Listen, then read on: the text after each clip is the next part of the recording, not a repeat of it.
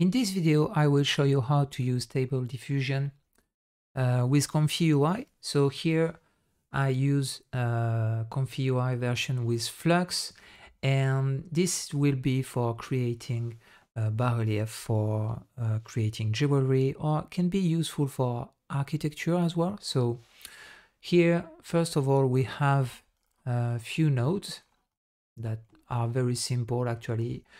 If you really want to discover and that you don't know anything about Stable Diffusion and Comfy UI interface, I really recommend you to search, to Google it. It will be easy to understand and easy to install. It's free, it's open source, so no problem for that. Here I use the model Flux. So I have here the checkpoint here, the load checkpoint with Flux Schnell, so it's the fastest version and the fastest one, yeah, easy to use.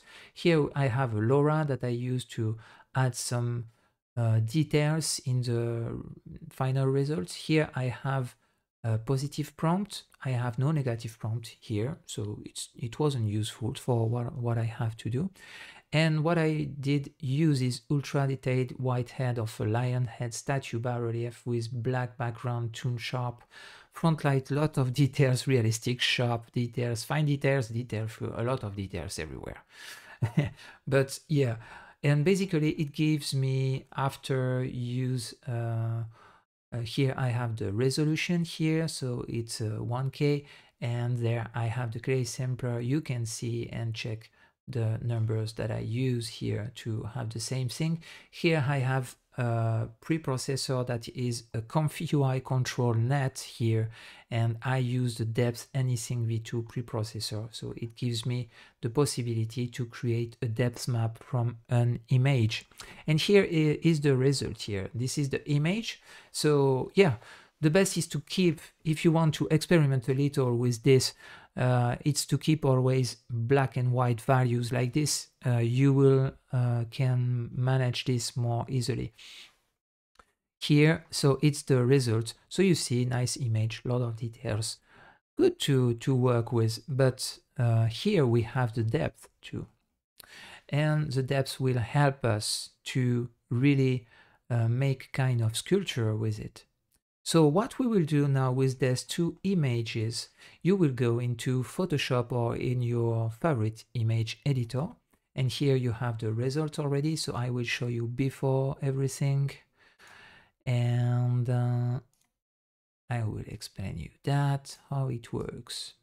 Okay, so here you have to copy the two images that you did.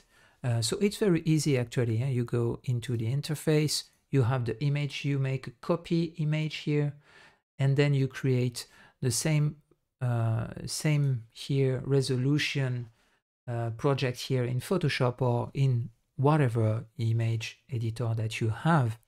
It will work as well for GIMP, I guess, or even online editors as these functions, I guess.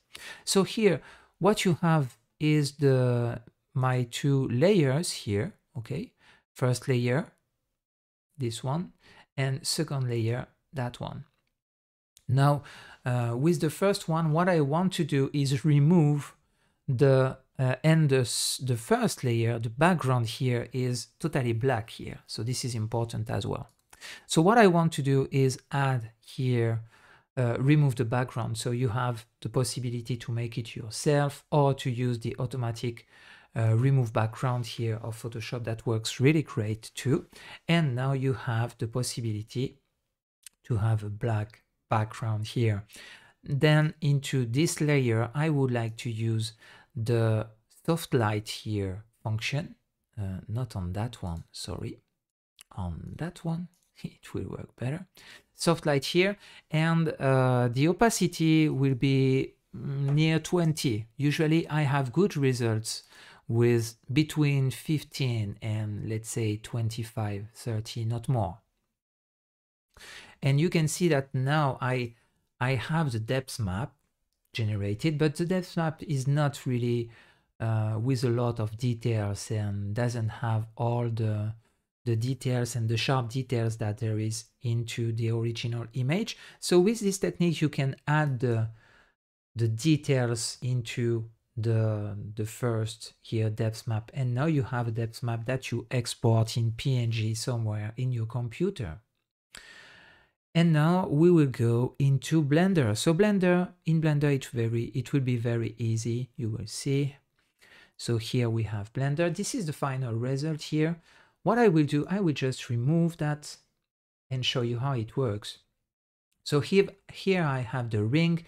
You will see in the description that there is a tutorial about that if you want to know how to model this ring. And I would like to add a plane, and I will just disable this ring here, okay? And let's go to add a plane.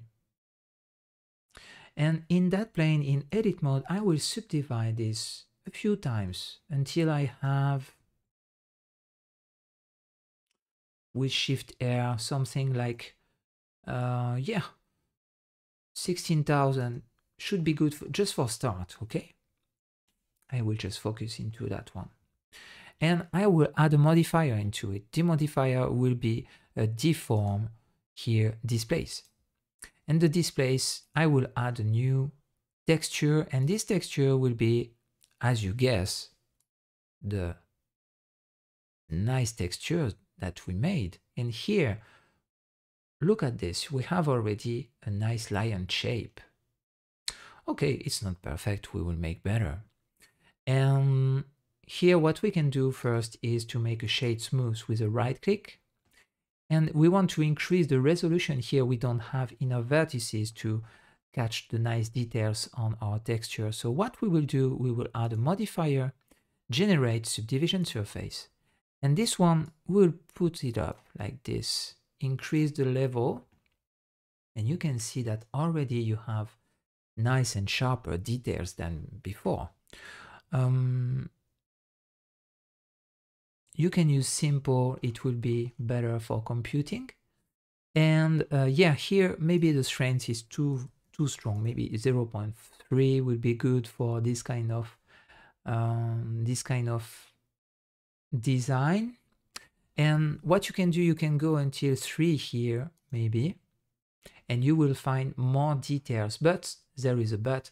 It comes with kind of noise here, okay? And what you can do to avoid that, you can add a modifier, and this modifier will be a deform, and it will be a smooth. So the smooth here will work well if you increase the repeat here and the factor, but it will really kill the details and all the details. Except if you can see that here, it's already good actually. Yeah, it kills a little the details. Anyway, any smooth modifier will kill the details, but one that works more, in my opinion, is the smooth corrective. So the smooth corrective keeps the big details, and what you can do, you can go into bin coordinates here, ubin, just like that, or it will not work. And then you increase the factor at 1, you keep the repeat at 5, and you decrease the scale, like 0.1 should make the job. Oh, it's far too little maybe. 0.2 maybe, or 0.3 might be better, okay? So before we have still the details, but without the noise, and it looks good in my opinion now. What you could do now, it's make a Boolean operation, because now we don't have a volume, we have a surface, and as we plan to print it in a 3D printer and then after maybe make it in metal, we would like a volume, or the printer will not understand what's happening. So what we will do, we'll go inside view, add a cube here, okay, scale it up a little and make a GZ without this, sorry, and make a GZ to put it just over the beginning of the design. Okay, and it should look something like this. Good. So now you select the cube, select the design here, and with the bool tool here activated, here you can see that I have the bool tool add-on that is here, so you can download it. It's integrated in Blender. You just have to go in Edit, Preferences, and I did cover that already, but I show you here. It's in the Get Extensions. You get the bool tools here, the bool tool, and you will have it just after there that you can enable the add-on, and finally you will have this menu, and you can do now a difference. So a difference will kill all the modifiers here, so be careful with that. Be sure that you are agree with everything with the details and that you are happy with that, or make a duplication of this object that I will call lion head. It's always good to rename here everything. And now we can come back to our ring. So our ring, oh, is big. What we will do, we will make a scale, make a GZ, okay, to put it up just outside the geometry, somewhere here should be good, and scale it down if needed. Okay, and yeah, so we have something that looks good here. Maybe I will push it over there. Yeah, somewhere here. Nice one. So now you can play a little more with the details here. I didn't make a lot of details over there. Maybe you can add some little pearls or things like that to make it a little more beautiful, but already you have something that looks really nice. Okay, depending on of what you want to achieve, maybe you can make a Z to make it less prominent or more prominent, depending on what you want to do. You can play a little with sculpt mode as well. You can come back in sculpt mode, like for example, maybe I would like to remove this in sculpt mode to make it less prominent because it doesn't look that beautiful, but I mean from here it looks very good.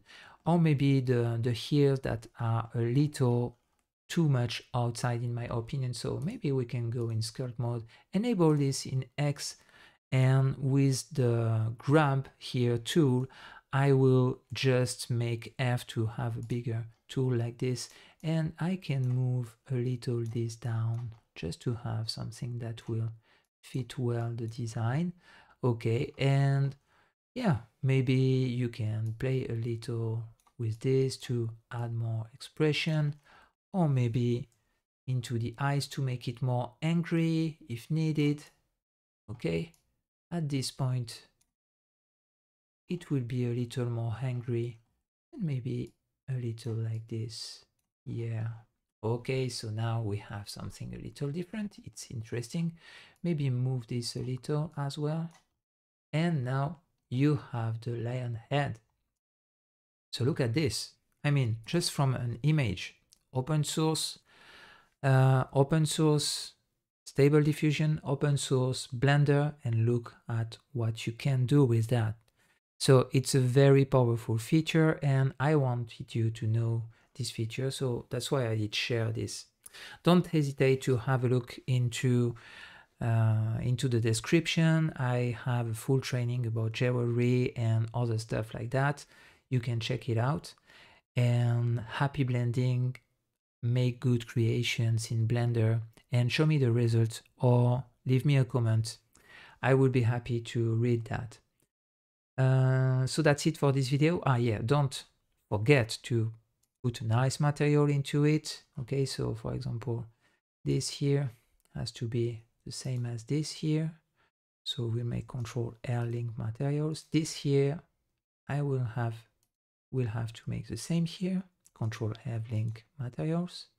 And I will put it in the studio box here. All of these are available, the shaders that I use in this scene, the studio that I use in this scene. It's available in the assets that I sell for making jewels and help you to make nice jewels. So here in render view, we have this view here, and without everything inside, we have this.